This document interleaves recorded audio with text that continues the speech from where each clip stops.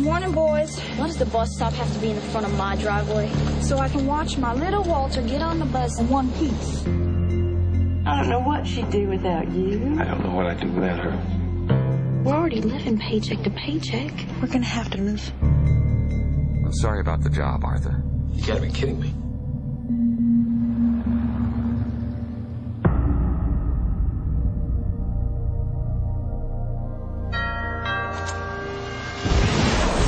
Mrs. Lewis, I assume you received the box. I'd have an offer to make. If you push the button, two things will happen. First, someone, somewhere in the world, whom you don't know, will die.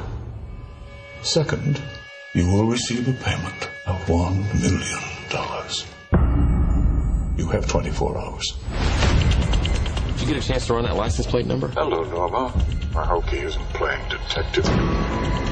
I have quite a few employees. Oh, God.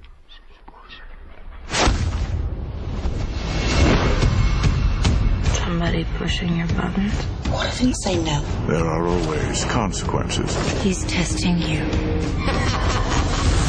We have to save your son or your wife is gonna die. How's she gonna die? You're going to kill her.